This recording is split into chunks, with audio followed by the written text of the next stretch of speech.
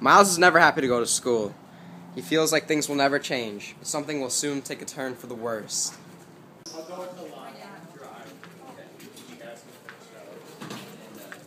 Everyone take out your books and read the assigned pages. Miles can't get anyone in first hour to talk, but second hour is a different story. Take out your books.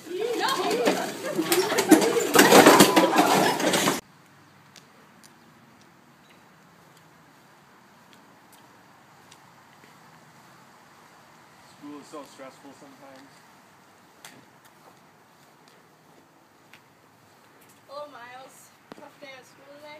I'd rather not talk about it. Beverly stopping over soon with a fresh chicken for us for dinner. Oh, speaking of her, there she is. Hey, Beverly. Oh, hi, Miss McGee. Here's the fresh chicken, but I need chicken bones back because my mother's a little crazy. Thank you. Would it work if I just bring the bones to school and you can pick them up later? Okay, sounds good.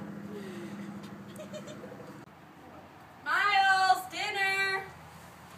While at dinner, Miles tells Miss McGee that he is scheduling a doctor's appointment because he has been feeling sick the past few days.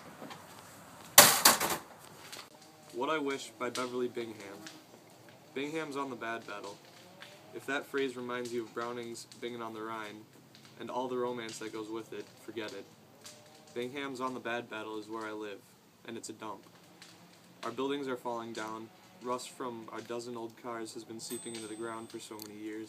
Our drinking water tastes like metal. The cars are there from the days when my dad was around. My dad was fascinated by cars, by everything that worked mechanically. He made a study of machinery without ever learning anything. I wish my dad had had a normal sort of life, and I wish my mother was normal, and I wish I knew where my sister was, and I wish I lived in a house where the birds didn't fly around upstairs, and I wish I knew what was going to happen to me in the future. Please help me, Mr. Pruitt. Don't tell me I'm falling in love with the bone woman's daughter.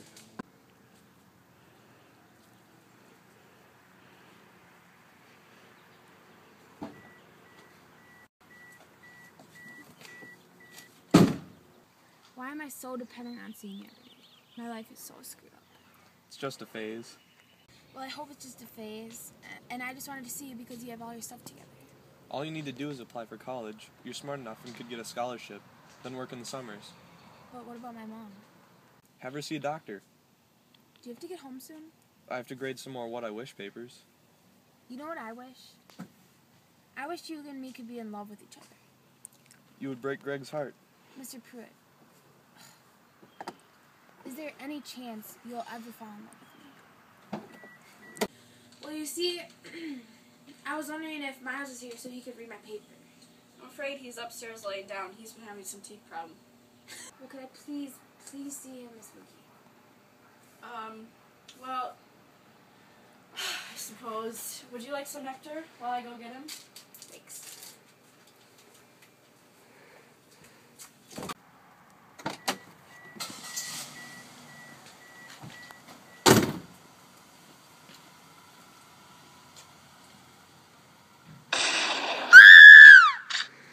Not everyone has had this happen in their life, but when you do, it is a struggle to go through daily things.